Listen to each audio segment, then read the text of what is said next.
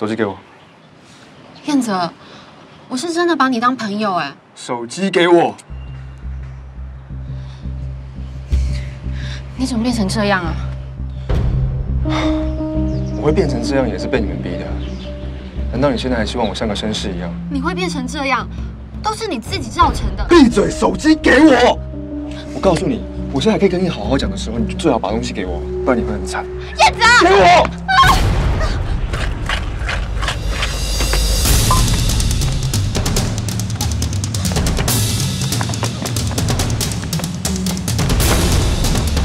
安心，彦泽，然，彦泽跟着安心往那边去了。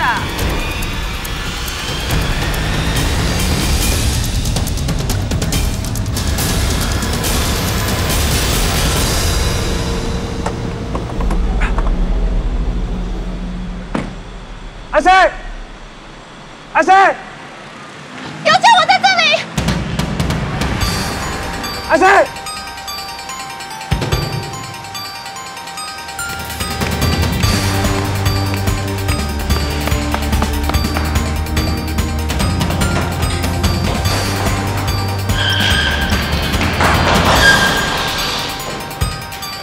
安生，手机，手机给你。手机给我！手机！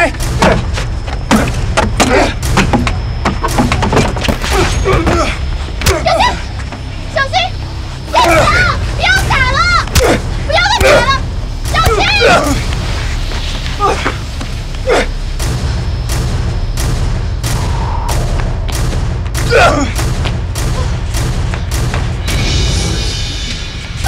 安生，燕子，救命！小心！燕子，手机给我！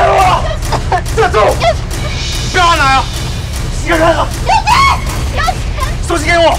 不要给他！不要给他！来！不要给他！要钱！来！放开！放开我！放开！放开！然，然都不可能。你不是说你不会伤害安心吗？手机给我！手机给我！安生，然，听我说，我跟你说过，如果你没有把我放在第一位，我可能连你都会伤害。手机给我！然，给我！然，安生，然！安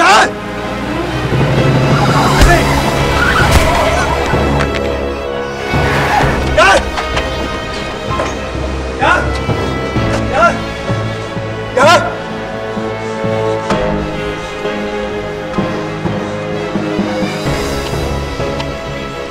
醒醒啊，然！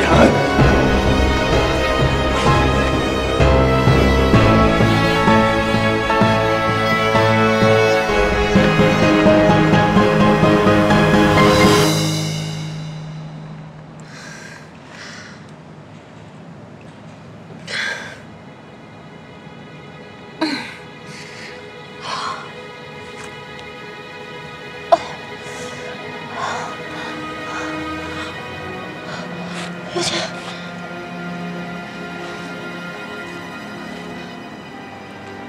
小姐，你们没事吧？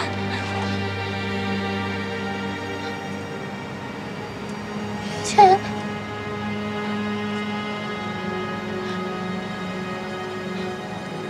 有钱！有钱，你醒醒！有钱，你醒醒！有钱！啊，叫救护车！有钱！医生，快点看一下他，他是长 QD 的患者，他受到惊吓，他昏倒了。先把他放下来，小妹过来帮忙。雅安，你没事，雅安。病人已经没心跳了，赶快准备急救器材。先生，你看看他，你救救他。病人要急救，我们稍等好吗？先生，我们稍等。雅安，雅安，你没事。雅安，你不会有事。先生，病人要急救，我们稍等，谢谢。医生，你救救他，拜托你。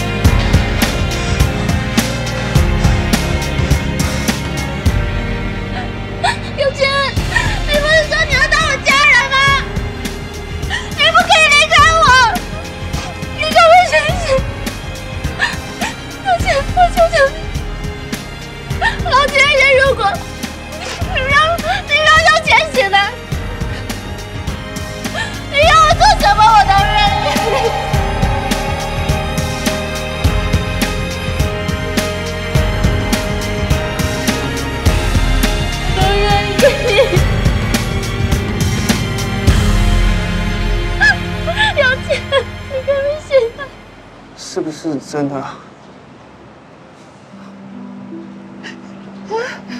有钱。记得我说过，只要有强烈的渴望，只要内心有强烈的渴望，全世界、全宇宙都会来帮你达成愿望。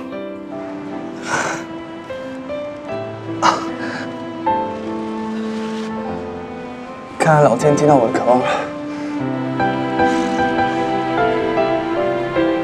让我一张开眼睛就看见你。来加码，让你做什么都可以。啊，刚怎么忘了录音？这是什么时候？你还开玩笑？你没事吧？我刚刚真的以为你怎么了？对不起。来，先坐起来。啊。雅安呢？雅安，雅安。所以燕泽没有选择手机，会不会去医院？那我们赶快去医院吧。来，小心，怎么了？你怎么了？没事。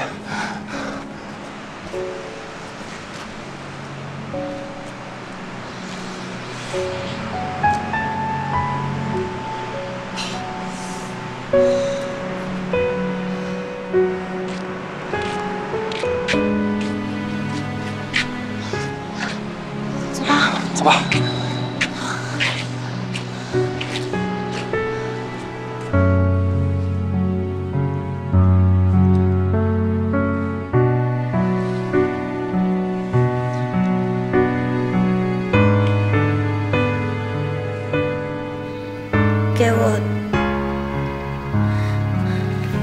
给我一次机会，我只是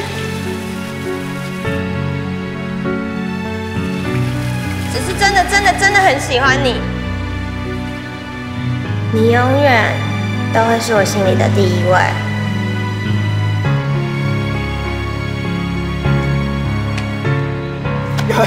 雅安，病人已经没心跳了，赶快去准备急救器材。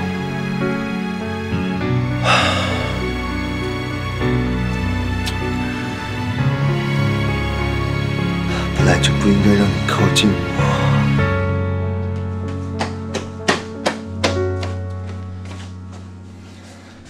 雅安呢？在急救。医生他怎么说？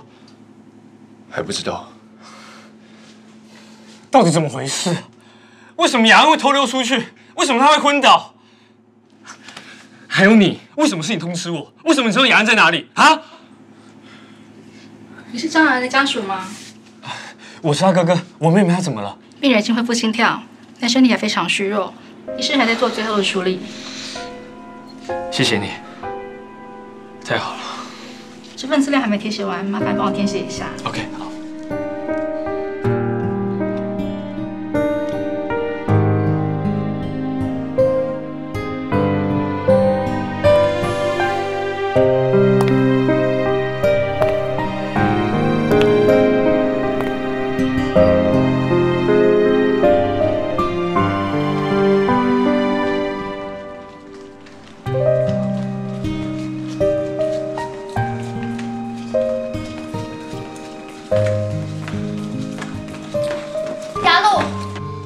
安息，谢谢你。好，那稍等一下，妹妹情况好，我再通知你。谢谢。雅安呢？她还好吗？护士已经说没有事了。胡先生，他刚刚还在这里。他走了。到底发生什么事情啊？就是啊，医生说哥哥不用动手术了，我等下带回家。手术，完蛋了！执行长，亚鲁，我等一下再跟你解释。先走。今天是怎么了？为什么大家都怪怪的？施小姐，请问一下，我妈妈手术进行怎么样了？你妈妈？周子月啊。哦。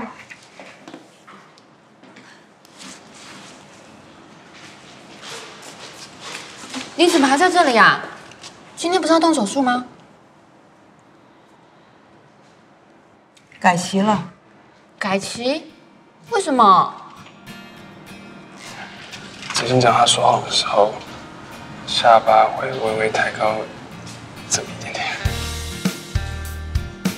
说谎。你不在，周小姐就像现在这样推着点滴出来，问了我们好几次你回来了没有，还说要出去找你，还好被我们拦住了。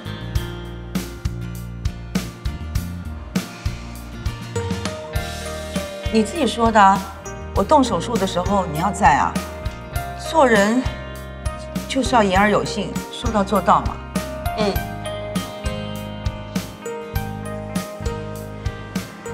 你呀，你还真是让人喜欢不起来。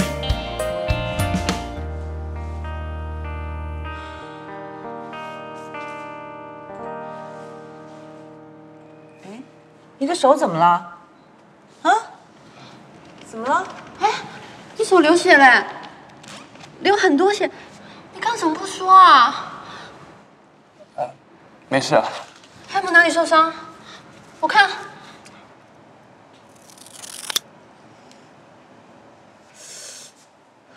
会痛吗？你放心啊，一点也不痛。怎么可能？都流那么多血了。我是不容易感觉到痛的体质。真的。忍耐一下哦。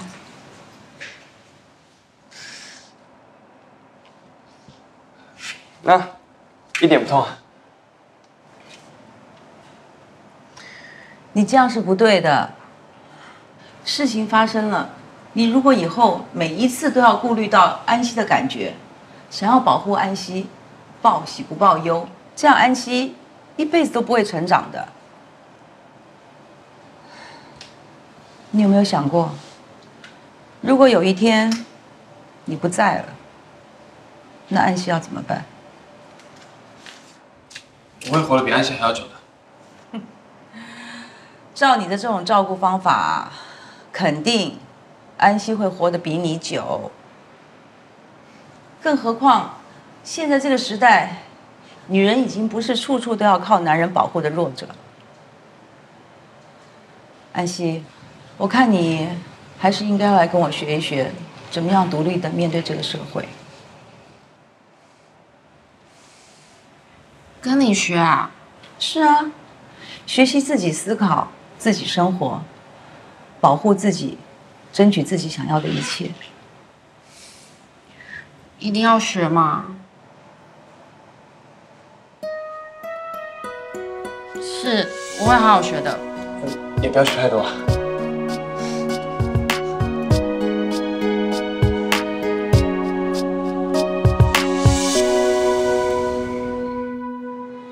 雅涵，雅涵，醒醒啊，雅涵！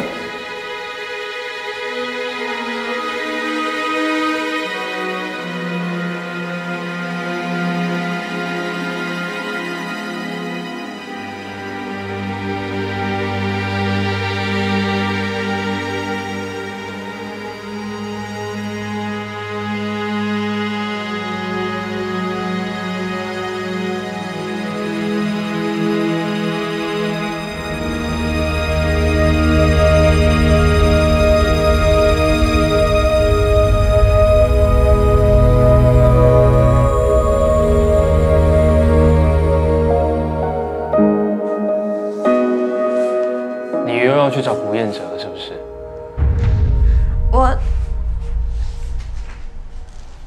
我已经问过安息跟佑谦了，原来你的病会发作，全都是因为他。不是，是我自己。好，不管为什么，反正他现在已经离开了，你就好好的养病，你不要再管他的事情，好不好？离开？去哪里了？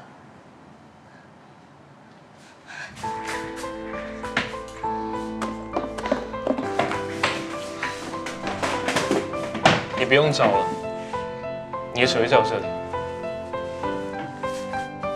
手机给我，你让我打给燕哲，我有点担心。你打给他要干嘛？你担心他要干嘛？我拜托你把手机给我。他已经帮你抛下手了，你觉得你打给他，他还会接吗？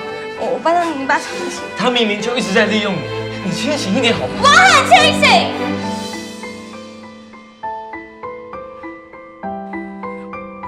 为什么你们都不相信我的判断？我已经不小了。什么人可以相信，什么人不可以相信？难道我会不知道吗？为什么你们都要觉得胡彦哲是在骗我？难道我就不值得被喜欢吗？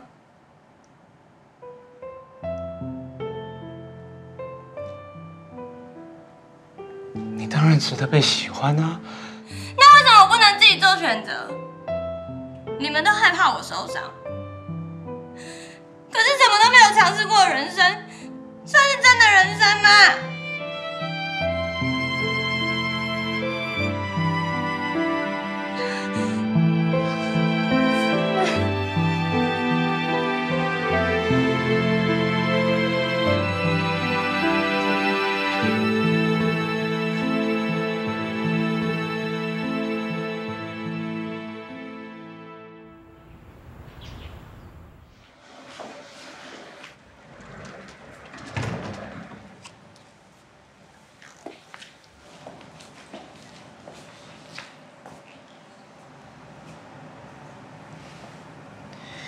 你看你，我这个要动手术的人都不担心，你担心什么？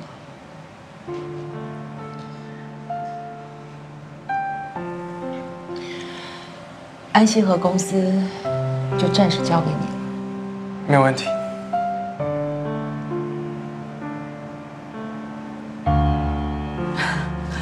我想等一下那个护理师啊，一定会进来check我一下我手术服装有没有穿好啊什么的哈。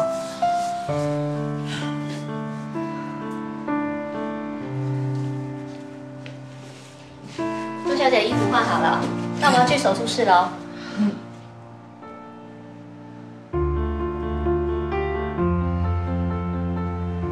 担心妈妈？不用担心啦，要帮你妈妈动手术是我们这家医院最好的医生。对，要是你如果还担心的话，那就帮妈妈加油打气一下喽。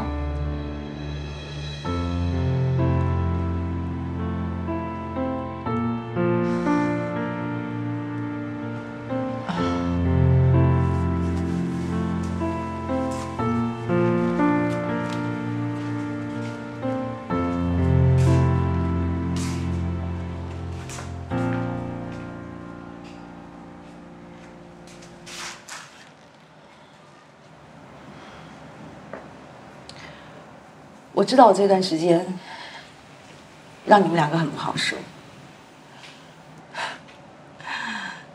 既不是一个称职的老板，更不是一个称职的母亲。我会做调整的，我要做一个有资格能够让安息幸福的母亲。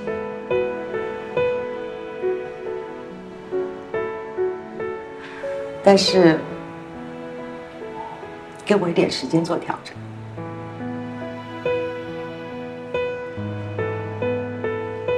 我相信执行长想做的事，没有办不到的。至于公司，我尽力。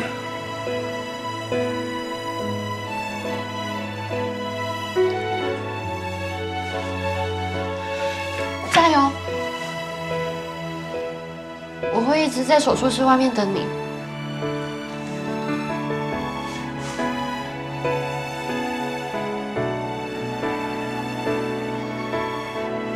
妈。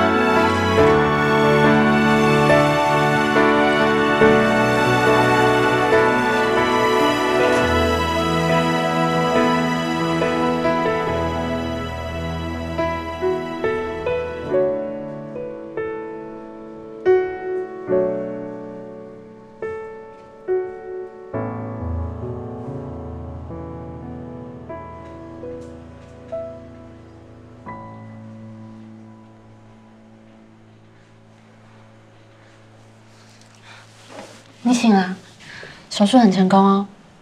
佑先说他还在公司，晚一点他就会过来看你。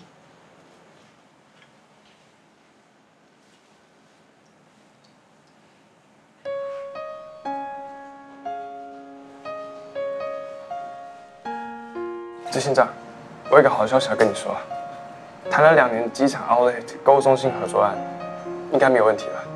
Mr. Hamilton 打电话给我们，决定跟我们一起合作。哦，很好。安溪，你也应该要听一听、学一学这些做生意的事情。这个合作案呢，这个水好像冷了，我去换一盆。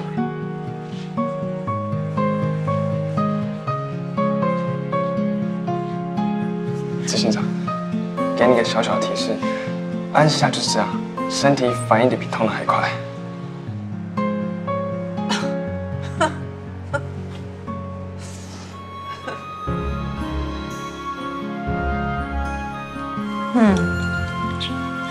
这可能是我过了30岁之后啊，第一次没有擦防晒就出来晒太阳了。难怪你这么白，你看我这么黑。如果我以后常常去布朗村找你，我也会变黑啊。你愿意来布朗村啊？不行哦。可以可以，如果你真的愿意来啊，我一定带你去参观超多布朗村的秘密基地，还有很多好吃的小吃。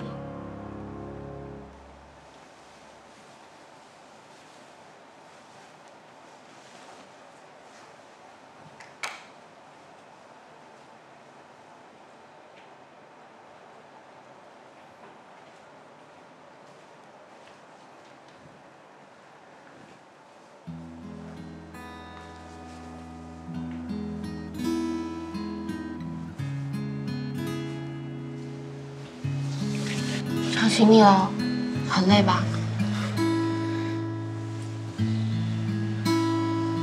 我强烈的渴望，只要一张开眼睛，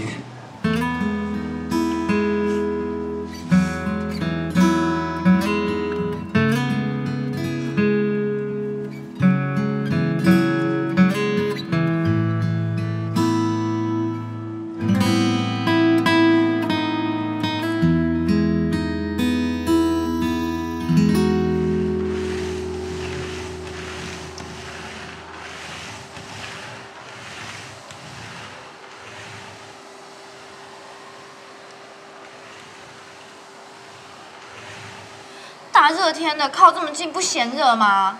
前面可以加一点阴影，这样子更能凸显今天的阳光。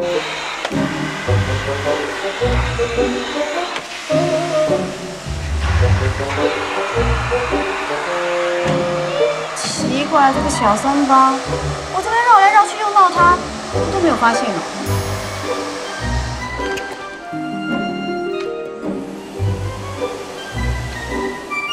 你看看你啊，就是太乖了，不吵也不闹的。志祥林，你在看什么啊？你都没有闻到吸尘器的味道？谁不知道这台吸尘器没有味道啦？哎呦，你反应变快嘞！哎，我怎么闻到一股淡淡哀愁的味道？可以加点阴影，更能凸显今天的阳光，然后船看起来更立体。难怪哦。好了好了，别看了别看了啊！我要看，我要看看能不能让那样子烧起来。然后呢，你避开一我看是你先烧起来吧。给你2个决定，第一个告白，第2个死了这条心。我是绝对不会先告白的。为什么？万一告白失败了，就连朋友都做不成了。与其谈恋爱，我宁可跟雅鲁当一辈子的好朋友。哎，你要去哪？买菜。让这个灯啊的比例可以跟床，然后拿这个用眼睛去看，然后去看它的比例，然后去看它的大小。蹲下吧，好好学啊，不要浪费我们雅鲁照好老师了。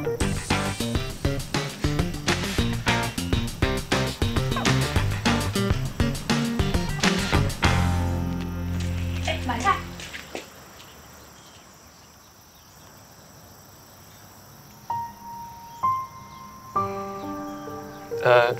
这里还需要再调整一下，我去拿一下橡皮擦。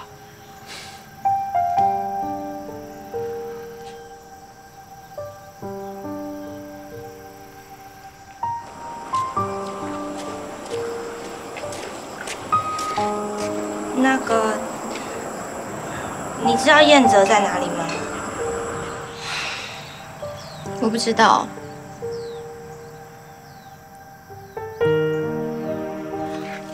不过你不用担心，我已经派人去找了。其实我很羡慕你，我觉得你哥真的对你很好。你只要一回头，就会发现你哥哥一直在担心你。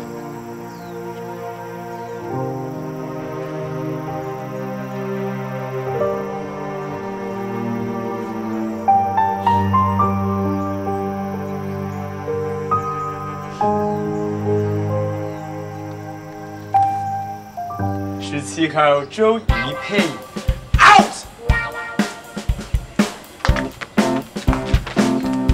18号曾佩珊，哇，这个有3呢。第一学府出身，长得漂亮，学历高，个性更是好的没话说，身材玲珑有致。不满意哦 ，out。对，这个有古典美女，家里种植兰花。20号秀琴，个性温柔婉约，参加过歌唱比赛，育有义子，买1送1。21号魏曼，在贺，高挑可爱，在扑浪村与安溪齐名。对，全部回去，全部叫回去的。邵雨薇、曾雨柔、秀琴、魏曼、朱丹薇 out。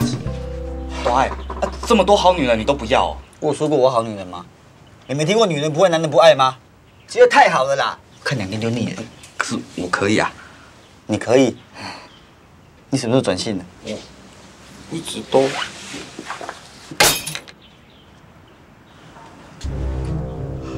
对，谢。快起来动我骨。读秒。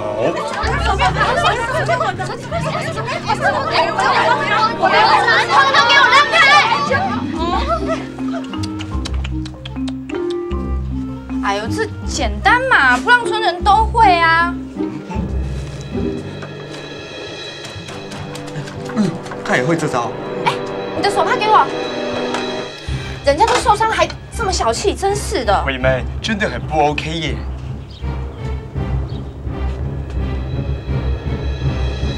啊？哦，我们短还没醒。简单嘛。干嘛啦？搞定了。哎，你要不要填履历表啊？哎，啊，你们这些人还在这里做什么？我走啊，走啊，走啊！通通 out。对，谁帮我包的？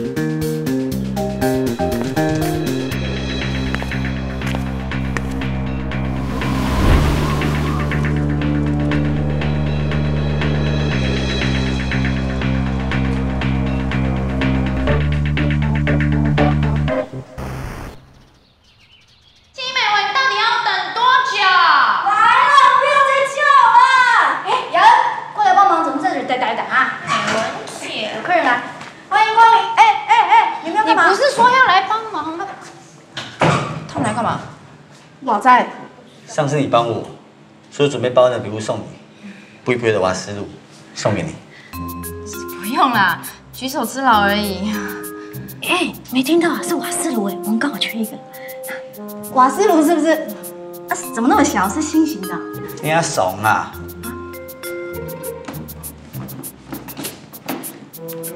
很有介绍的高级品牌啦。哦，啊瓦斯炉嘞？瓦斯炉在厨房。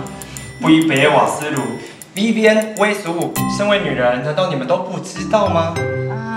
我是很喜欢名牌，没有错啦。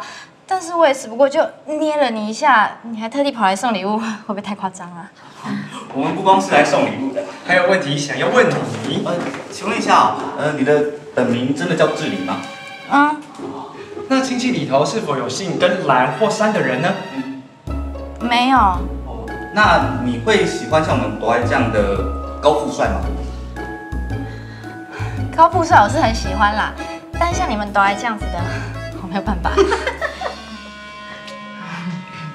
看来他不是主动要朵爱找的人呢。反正礼物都送来了啦，生日谢谢。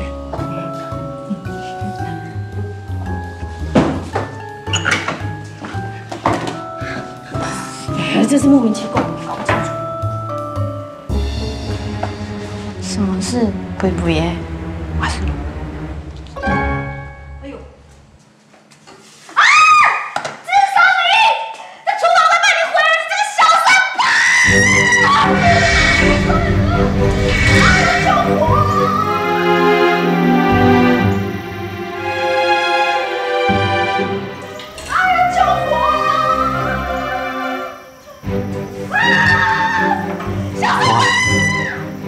小三八，金美文，你真的很爱念，你不是金厉害，你就帮我说一下要怎样哦。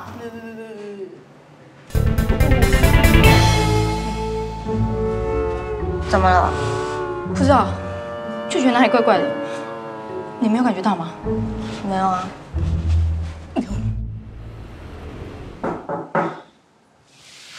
进来，安息。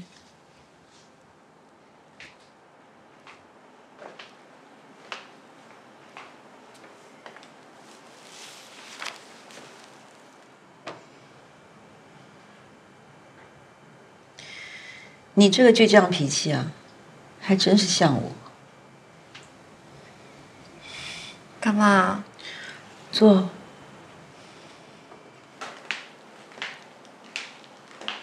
我还在想，你会什么时候才来呢？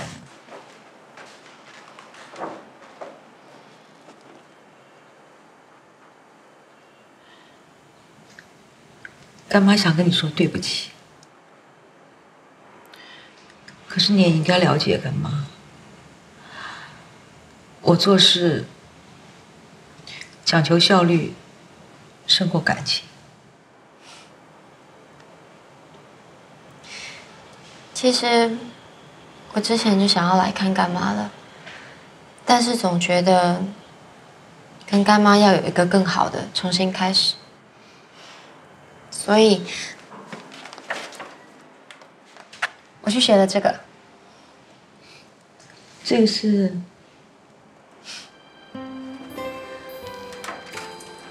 听说素描可以更了解对方，不管是画画的人还是被画的人都一样。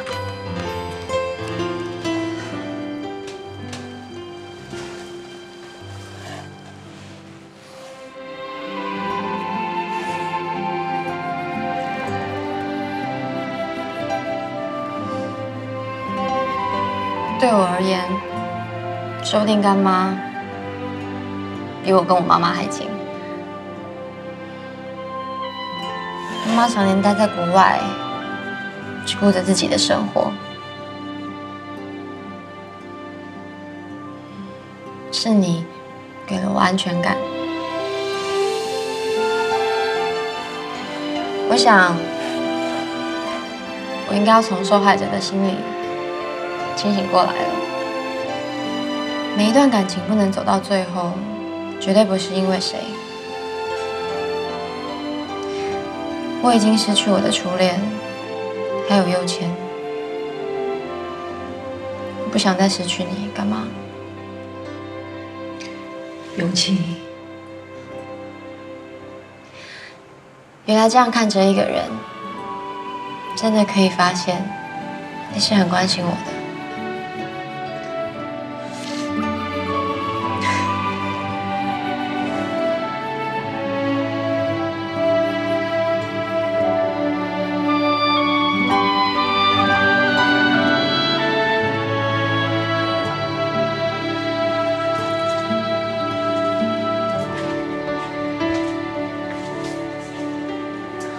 原来胡小姐跟雅鲁学画画，说想要认清、看清楚的人就是执行长。感情毕竟是累积的，不会说断就断的。我还有一件事情是有关哥哥的，想跟干妈商量。干妈，你可以再给哥哥一次机会吗？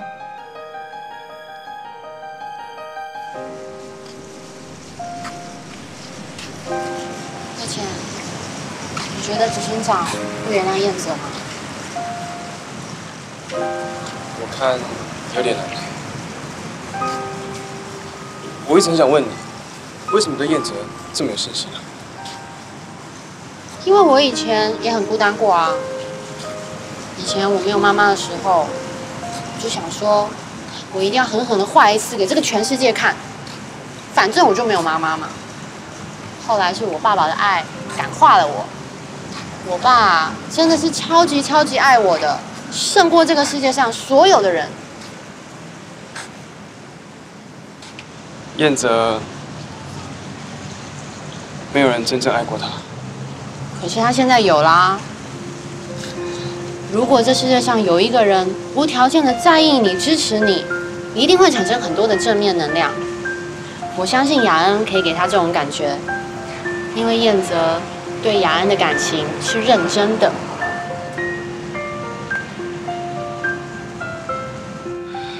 安心。那如果有一天我也变坏了，你会像这样关心我吗？啊？我就知道，好学生永远得不到老师的关心。我应该找一天来好好变化一下。好哟。开玩笑的。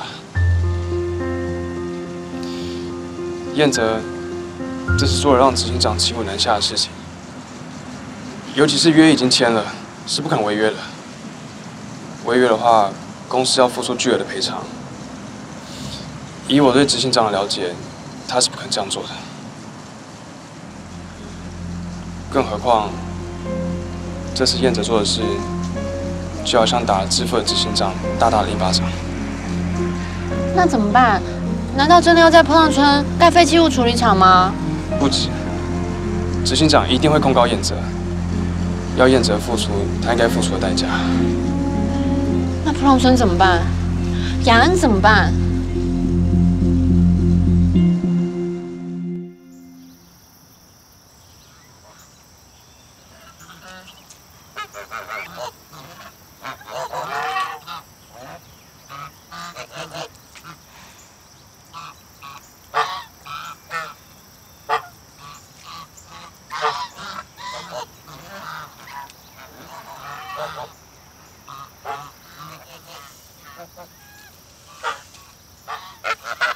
雅恩，你还好吗？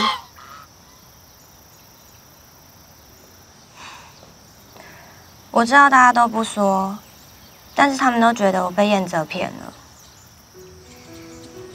雅恩，可是我真的懂他。赢这么一次就够了，真的。我只要让他们都知道我有赢过就够了。我爸爸，我继父，所有人，我只想让他们知道，被丢下的小孩不见得不如人。因为燕哲一直把那些走了就不回头的人放在心里，然后想再追上去，想去跟那些不在乎自己的人证明什么。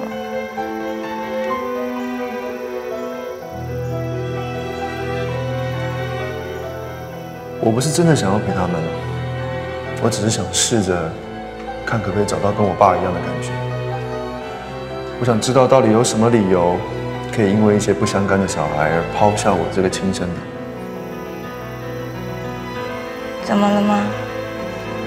没事，我确认了再跟你说。安心，佑谦，哎，你可以带我去一个地方吗？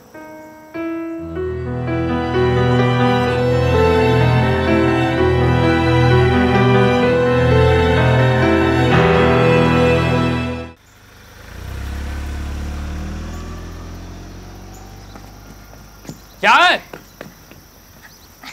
你在干嘛？安琪好像知道燕哲。你的身体不能跑，站着了。我去后面牵车。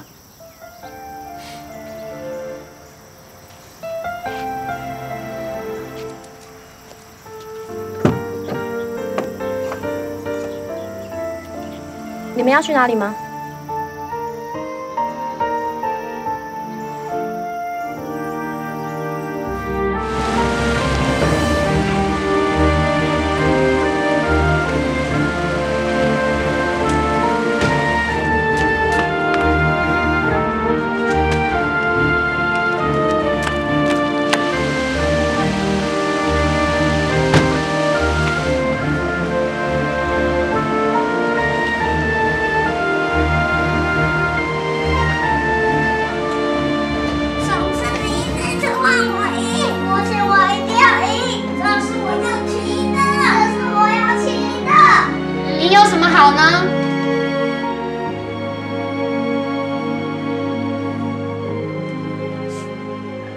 这样也可以被你找到。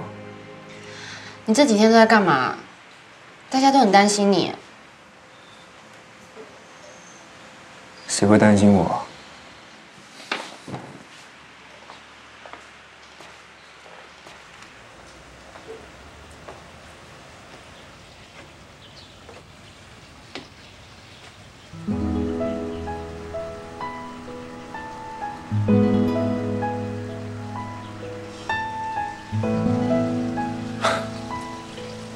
现在是怎样？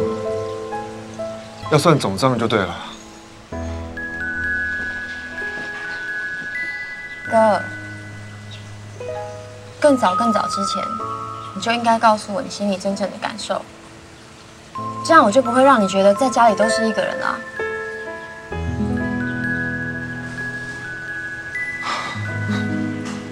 跟你说又怎么样？你能做什么？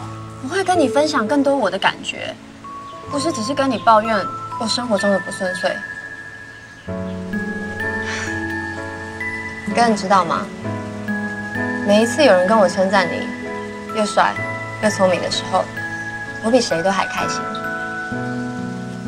还有，你记得那一年我生日的时候，找了很多朋友来家里开 party。你以为我在炫耀的是爸爸送给我那只红贵宾，可是比起那些，我更想让朋友知道的是，旁边的可爱的狗屋是我哥哥亲手帮我做的，我们还一起摔了棋。对我来说，哥哥就是哥哥，不是什么守护的人，也不是陪伴的人。可是你就是我唯一的哥哥啊！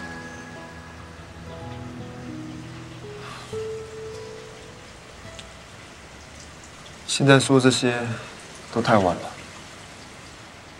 事情到这个地步，俄罗斯基金不会放过我，执行长也不会放过我。一个一直想要抢国王旗、一直想要赢的人，会因为一次挫折就认输吗？你就不能负起你应该负起的责任，东山再起，有这么难吗？难道你要一直逃跑，再也见不到在乎你的人？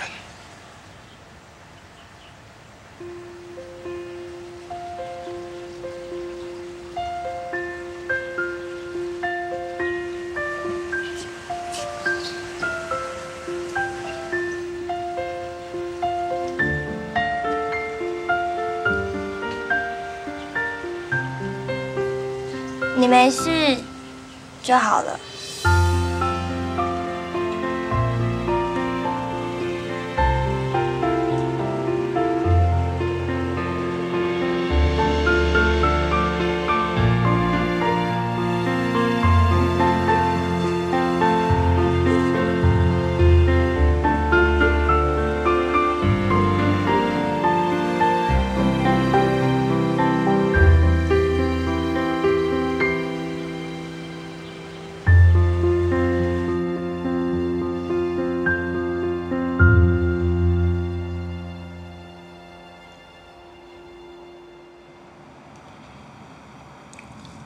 打开旁边的抽屉。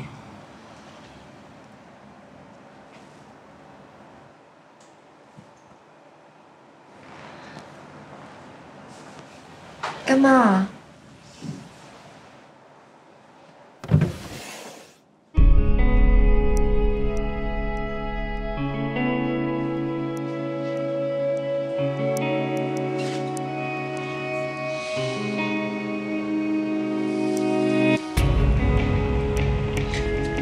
关系，我是做好心理准备才来的。难道你真的要跟俄罗斯基金合作，在坡浪村盖废弃物处理厂吗？看来你要跟我学的第一件事情就是要沉得住气。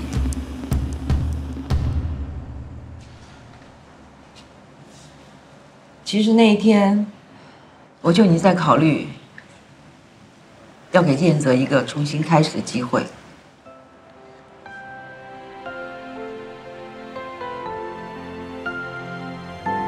坡浪村是我最在意的地方。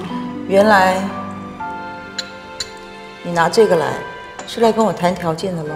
我还以为只有一次，没有想到你还让我失望第二次。那种眼光，我不想再看到第二次。所以我决定赔偿俄罗斯基金的违约金。那是一笔天价。我愿意帮哥哥赔偿。爸爸亏欠你的，我来还。其实爸爸给我的那些，我一点都不在意。我更在意的是你。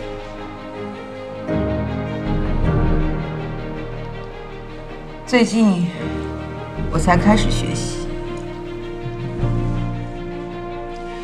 我的价值观不是以前。你是永晴的哥哥，是安熙在意的朋友。这么多年来，你也帮了我不少。如果放过你，能让大家都开心的话，我选择开心。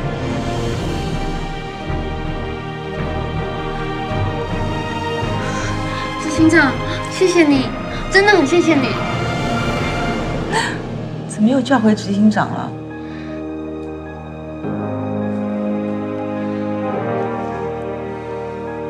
去还有练习。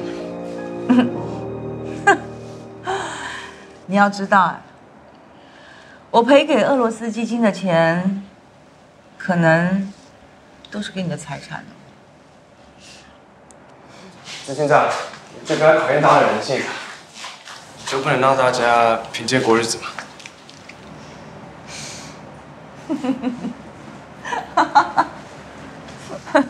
妈，你笑起来比较好看。妈，下颚练习的好酸哦。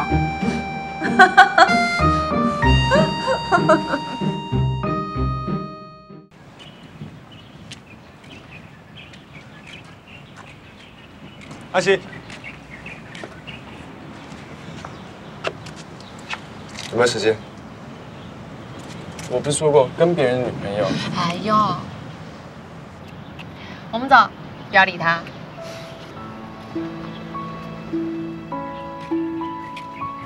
我想要跟你说对不起，还有谢谢你。不要这么客气啦，我们是一辈子的孤单好朋友啊，好朋友就是应该要互相分享。你下次啊，再隐藏你自己的情绪不说，你就给我试试看。我应该永远都没有办法像你一样这么坦荡吧？但是你会努力吗？如果夏又谦对你不好，来找我，我知道他的弱点。我也知道该如何激怒你啊！我可是有张婉安的电话。你有发现跟你在一起的夏又谦有优质化的迹象吗？哎，你这是在说这些都是我问题吗？这么明显吗？胡彦泽，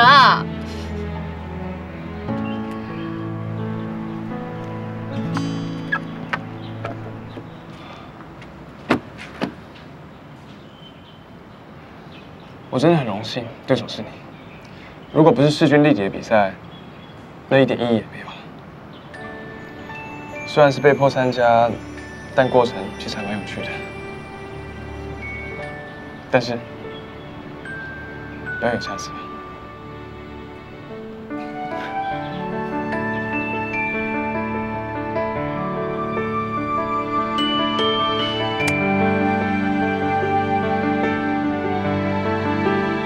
先走了。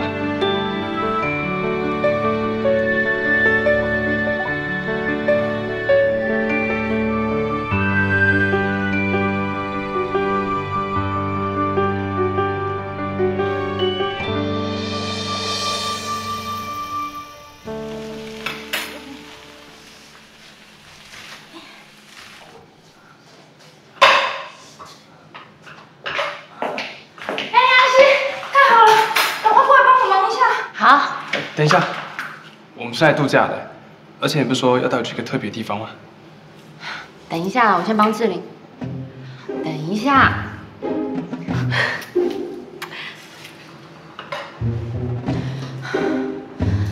好了，没关系啊，你们就尽管放闪好了，我还有金美文啊。哎，等一下，金屁屁，你在干嘛？我去买菜啦。买菜啊？啊，你安全帽是可以装菜是？哎，你们这些人真的很过分哎！明知道我一个人还故意放闪刺激我。对对对，我就是去找我的爱人大飞哥，怎么样？而且心有无限好，我不能去看一眼吗？我犯罪了吗？你孤单一个人是我的错吗？你是我长官，我要跟你报告吗？真莫名其怪耶你！哎，不是啊，未来大嫂，海阔汉尼来找你了。老虎不发威，大家都当我是病吗？是，给我拿着！哎，气死我了！不要再发了啦！安琪已经是别人的大嫂了，你们真的是搞不清楚状况哎哦！没有搞错哦，未来大嫂，未来大嫂。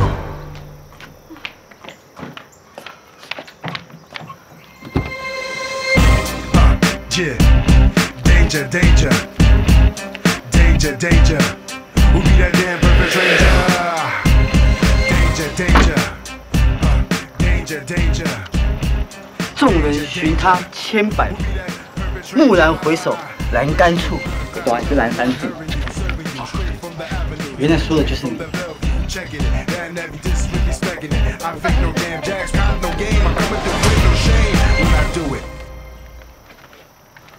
等一下，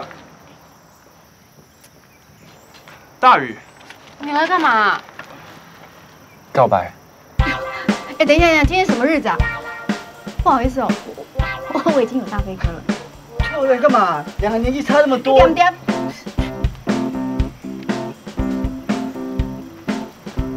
哎，你要跟我抢的？啊，你买这个要笑死人是不是？有没有看到？这有祖先交代它是我的。哎，我们端哦，跟我们三八嫂可是认识好几年哦，我们缘分你知不知道哈？认识很久还没有开始，那就是无缘的错过。哎，我对你一见钟情，就是我。哇，志玲，你这桃花也开得太旺了吧？这接受你的大头开的。啊，对了，是有高有富啦，但是没有帅啊。喂。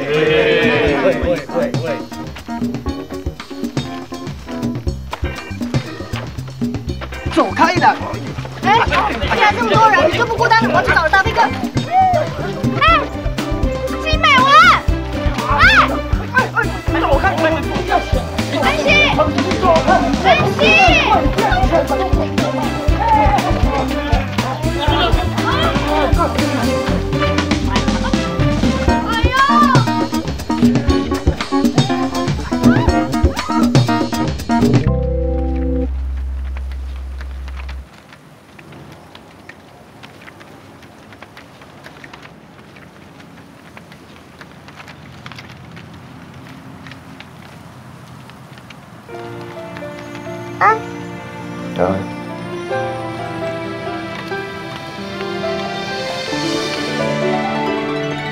谢谢你，让我觉得坚持相信你是对的。如果你真的伤害安息，我会讨厌你；如果你真的逃避不回来，我也会讨厌你。谢谢你又出现在我面前。对不起。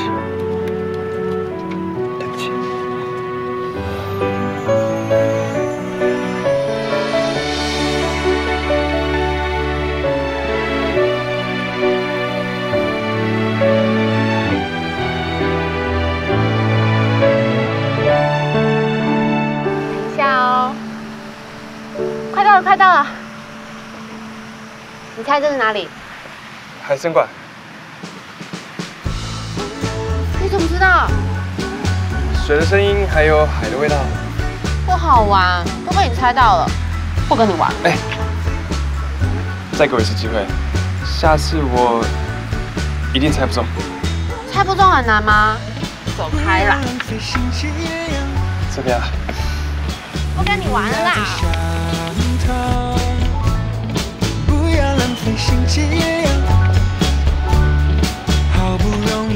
哎，等一下，你赶紧这边啦！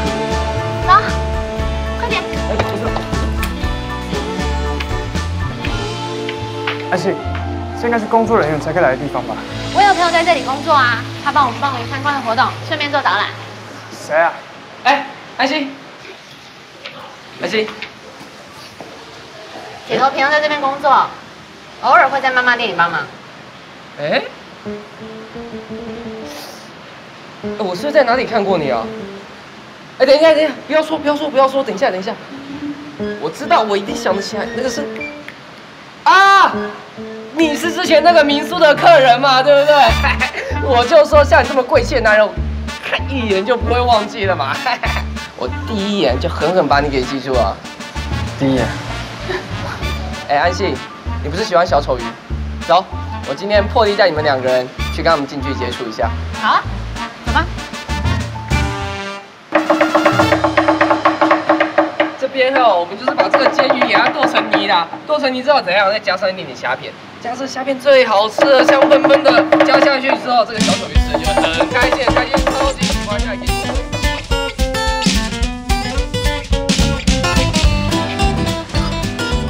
小帅帅，不要害怕，来，快来吃哦！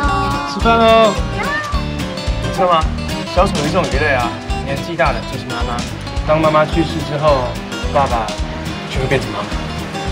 真的假的？嗯。然后他们的小孩呢，就会变成爸爸。好了，你不要再讲了，不要害我对小丑鱼的美好幻想破灭。那打扫工具。我真的可以吗？行的，很简单的，去。要看，先把它刷掉。对。OK 啊，很有天分嘛，还有。我听安西说，你高中的时候常欺负一个男生。读书的好呆，很好看是不是啊？你叫些扩张啊？哪有欺负？我们跟他玩而已嘛，对不对？哦，这样啊。嗯。你干嘛忽然问这个？那个人我认识啊。是哦，真的假的？这世界真小哦。听说他后来含冤而死。含冤而死？好像就是死得不是很开心，内心有什么怨念之类的。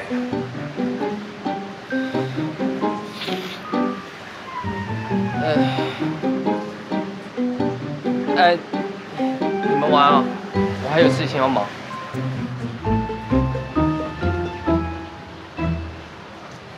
哎，你刚刚在干嘛？复仇啊！会不会太小心眼啊？哎，他以前把我推倒，又拿我的书丢进水沟里面，再拿土巾撒在我书包里面，或者拿石头砸我，只让他做一个晚上的噩梦，这样应该不为过吧？那太过分啊！所以说，永晴的事对我来说根本就是小 case 啊。不行，只让他做一个晚上噩梦，太便宜他了。跟我走。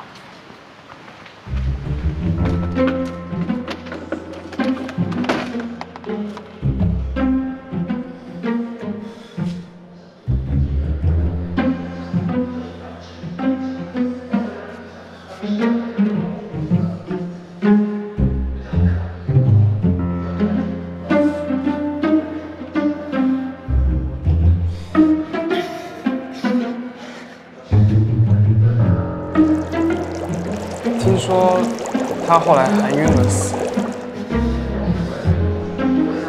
天哪，其实太冷了。干嘛啊？干嘛笑成这样啊？哎，那什么啊？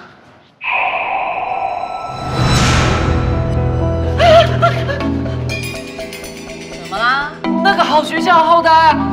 哪里啊？那里啊。没有人哦。你也有今天哈？你干什么啦？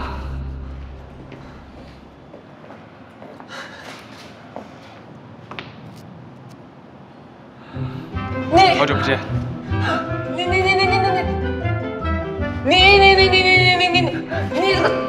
你结巴了你？哦，安息。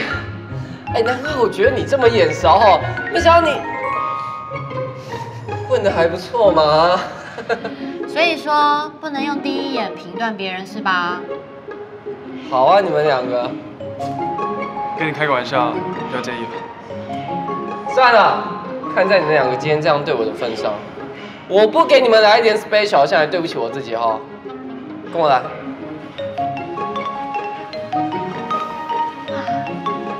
哎，在这边等我。你要干嘛？等就对了，乖。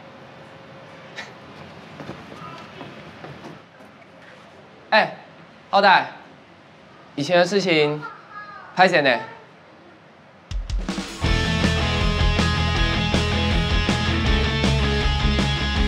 哇，你看，哇，哇塞！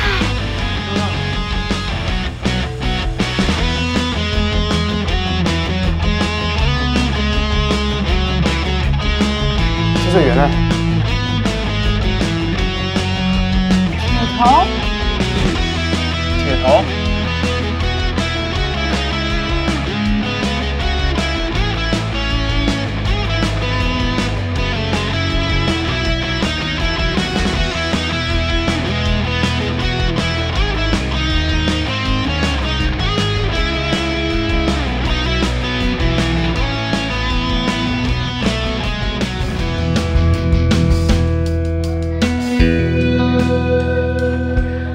在这个地方，是我第一次对你产生好奇心。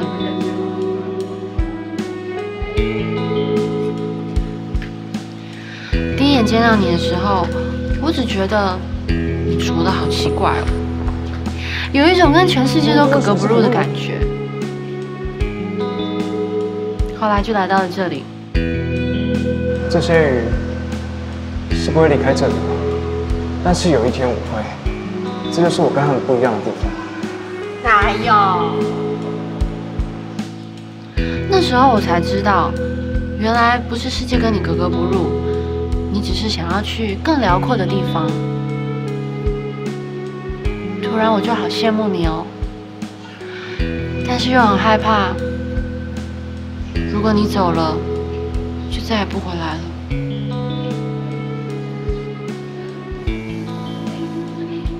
我回来了。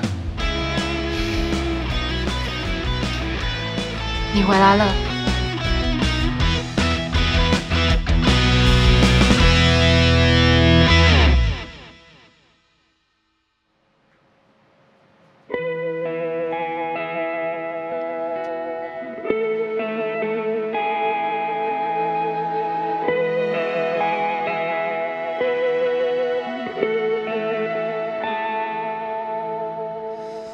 一瞬间，雨洒满了屋檐，得快一点，收起我的想念，失去平衡点，摔落到地面，才发现是错觉。